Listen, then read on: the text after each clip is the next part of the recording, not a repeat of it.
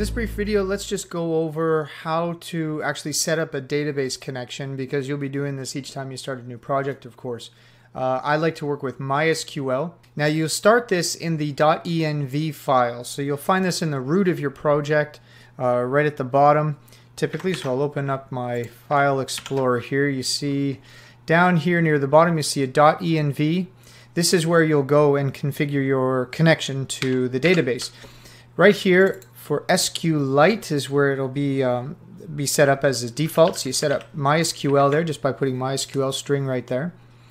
And usually when you're working with MySQL, if you've got it set up through something like, what are those, WAMP or MAMP or XAMPP, those things, and you start up MySQL, you have a root user without a password, and that has access to all of your databases.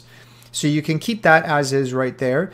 Personally, I have my own user setup, and I just kind of, set up a password with it. I do that not for any security reasons, but just to show something different in these videos, so you can do what you want.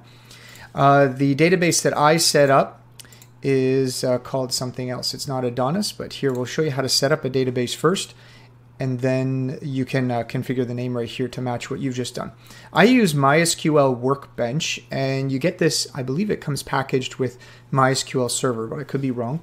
But you set up Workbench, or if you have PHP MyAdmin, you can do it there as well. You just create a new database.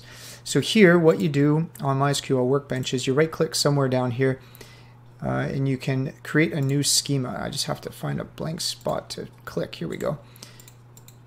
I gotta unselect that. I hold Control, click it. There we go. Right click, create a schema. I believe there's an option up here somewhere too. Let's see, where's create a new schema? There we go. So you can even click one of these icons. You create a new schema. I named mine Series Adonis Blog. So when you create a new schema, you're creating a new database. And then you get something empty. There's something that kind of looks like this. All right. Now, because I created a new user and I want to add it to this database, what I do is I go to Users and Privileges, and I select the user, so it's p-who, and then Schema Privileges. I add an entry, so this is where I select my new schema, so the database I have, which is Series Adonis Blog.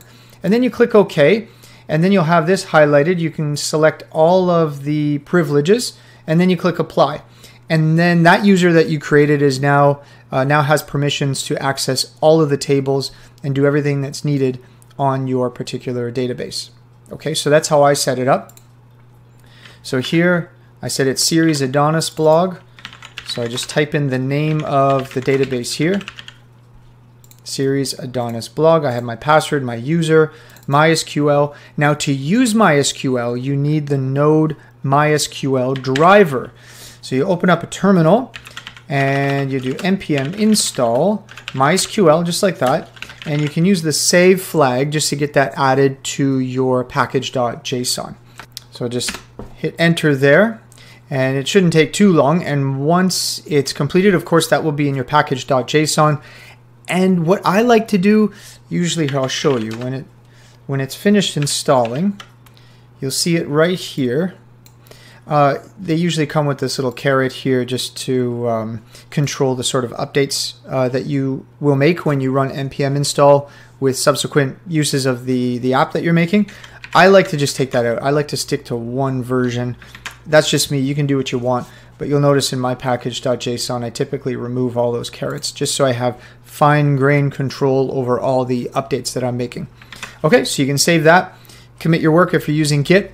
Now once that's done, I like to test just to make sure that my connection is actually working. So here in your terminal again, you can use the Adonis command and migration, just like that, and with a colon, and you type run, and this will run the initial migrations, and with Adonis you get a migration for a token and a users table. So the migration is basically telling MySQL what to add to your database. Okay, so you hit run.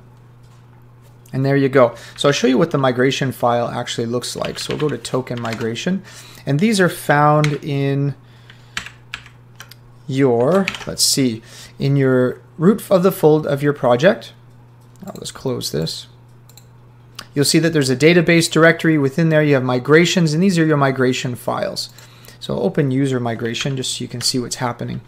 We have an up function and a down function. In this case, we are creating the users table, and in that table we want these columns. So we have increments, which adds an ID primary key to the table, and it increments automatically every time a new user is added, a new record is added. Then we have string types here for username, email, and password, and then timestamps.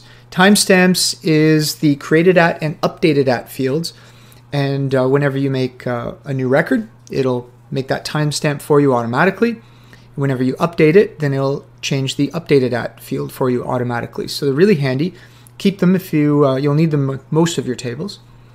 And then in the down function, this runs whenever you run a migration rollback or a reset. And what happens is you drop the users table in that case. Now there are lots of different types of migrations you can make. And if you want to dive a little more deeply as you work with Adonis, you can go to the KnexJS. That's knexjs.org. I'll put a link down below the video.